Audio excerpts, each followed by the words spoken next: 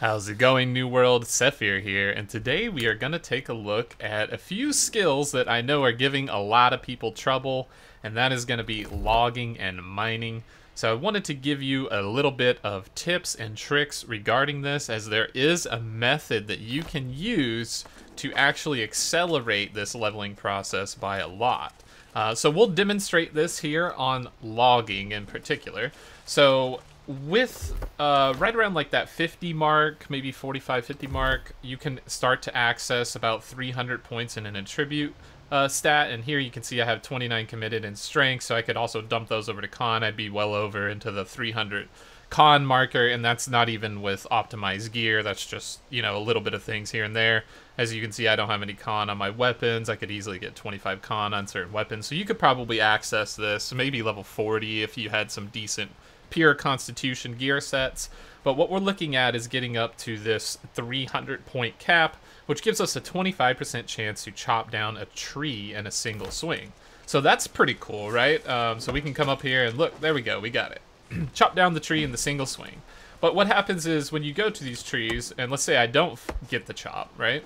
I still have to do the full duration of the chop. Or do you? There actually is a technique that you can do that I will now demonstrate, where you can cancel your chop and start another chop, and you will get an additional 25% chance every time you start the chop on the tree. Oh, this gold wants some. Oh man, he's kicking my butt. Okay, there we go. So we'll deal with that. So you can get a 25% additional chance to chop down the tree. So here I'm gonna go ahead and swing an additional time by canceling it. And I'll tell you exactly how to do that here in a second. You can get unlucky with RNG, and this does work on every single tree, so you can kind of deforest the area very quickly. And this is why you would want to wait to level up something like this. As you can see there, I procced it on the second swing by canceling it, and that was from basically just canceling my animation for the chop and restarting a chop animation. So let's go ahead and find some other area over here where we can demonstrate this. But this is by holding like forward when you chop something, you will cancel your animation and then you'll go off to the side. So all you have to do is hold a direction, and then you will stop that animation of chopping. Like, it'll act like it wants you to run off to the side or something like that, and then you can restart a chopping animation. And as you can see, I can quickly get down these trees, even on mature, even on Wyrdwood, and I think there is some Wyrdwood trees, so we'll go ahead and try to find those up in the northern area so we can demonstrate that a little bit. But you can reset this and keep chopping over and over and end up logging really quickly, right? Like, I have an orichalcum axe, but really you don't need it. This could work with a flint axe. Like, you have a 25% chance to instantly cut down the tree regardless of what you do. So as long as you're resetting this animation exactly like this, then you're going to keep proccing those chances. So let's try to go a little north here and see if we can find a Wyrdwood tree. And while we head up here, we can talk about how this works for mining as well, because you have 300 mining with the 25% chance to mine an ore with a single swing. So this is going to be great for like star metal and gold veins and lodestone and even orichalcum, because they take forever to mine, right? It just takes so long. But if you keep resetting the animation with that 25% chance to get the swing down, then all of a sudden it doesn't take that long, and it's actually pretty quick, so you can just head on your route and get other sorts of things here. So here we have some Wyrdwood trees coming up. We'll go ahead and demonstrate the technique on that. But do keep in mind with mining, it will be a slightly different technique, which I'll put in another video. But basically the way you interact with the animation on the mining node is a bit different than the trees. So here we go. Oh, got it in one hit, so that's perfect there. I just saved a bunch of time. I don't have to deal with that Wyrdwood tree. Didn't get it here, but I'll check, and I got it on the second hit. So I chopped down that entire Wyrdwood giant tree in literally like 1 or 2 seconds, right? And so you can just keep doing this over and over. It also works on ironwood trees, orichalcum, you know, all those veins and things of that nature. So you can kind of just use a bit of a technique and animation cancel like you would like a dodge roll and all other sort of stuff to just get yourself a faster logging experience here. So in summary, I would recommend that you do not power level your logging at the early levels. Wait till you can get that 300 stat And I talked about this in a lot of my videos before because it's very important. Once you get that 300 stat, you can gear your attribute set to specifically be designed to do this, and you can save yourself so much time. Like, imagine just one-shotting, two-shotting every tree in the forest. And we knew about this a long time ago in the alpha preview and all this stuff, and we reported it and everything. We were like, hey guys, this is a thing. What's this? But I mean, nothing happened. So like, I guess here we are. So we can kind of just use this to our advantage to make these grinds a little bit easier. It will speed you up by like 2 to 3 times, maybe even 4 times the speed. It can be quite crazy sometimes, just depending on your luck. Sometimes you can get like horribly unlucky, but doing things like this is going to power level your logging up. So don't grind it out with that low attribute, low tool, or whatever. Just get enough to do your stuff, and then you can worry about getting up to 200 logging later. So this is going to be the fastest way for you to level up logging.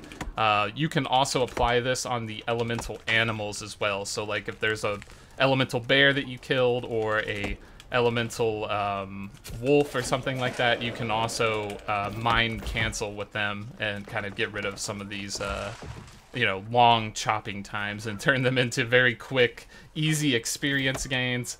And, hopefully this helps everyone, saves some time, because logging is monstrous. I've been doing it a while now, and oh my god, I'm at 154. It's a nightmare. Mining, I finally almost am at 200, so I'm able to get a lot of this smelting and stuff like that in there. But yeah, it's a huge time save, so I would strongly recommend you waiting till you hit that 300 threshold and then focusing on things like this. So as I mentioned, the mining technique is slightly different, because when you swing with a mining technique, you swing overhead.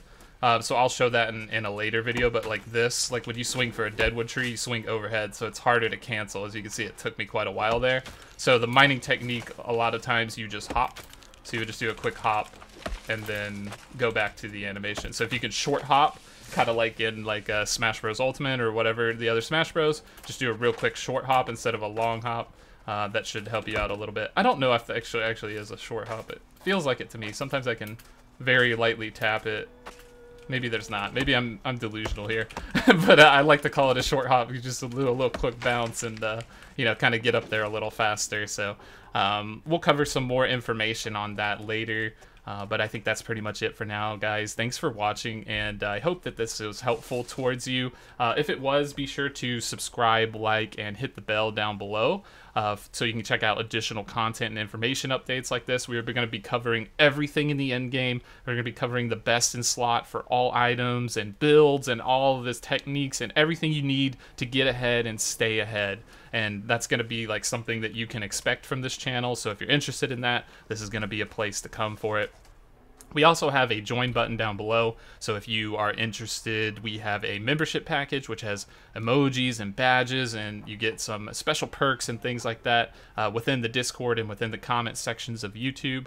We also have the Discord as well, which is a link down below in the description. Anybody can join that. You are welcome to. We have a great community, tons of people sharing builds and ideas and farms and different types of things like that in that section down there, so make sure to look at that. And then 2 other things I wanted to mention. We are reopening applications on Tboneangus, our server, for level 60s only. So if you are a level 60 on Tboneangus, then we will be opening that. We will also be opening applications to our guild for other level 60s from other servers at a later date, once we decide what all this server, transfer update madness is going on. We don't have too much on that, but Amazon has a little bit, so we wanted to kind of wait a bit and see where we were going in that regard. And then the final note that we do have is we are launching a sort of PvP sort of league that will be happening soon. That will also be on my Discord. It's called a Turnum League, and we will be looking at duels and high-level fights between a lot of good players. We're probably even going to throw together some tournaments and things like that, but it's going to be posted at a later date. But I just wanted to let everybody know so that they are aware that the signups will be run through that Discord. So we're going to have a bracket that you can sign up with and hopefully win some cool prizes and all that stuff.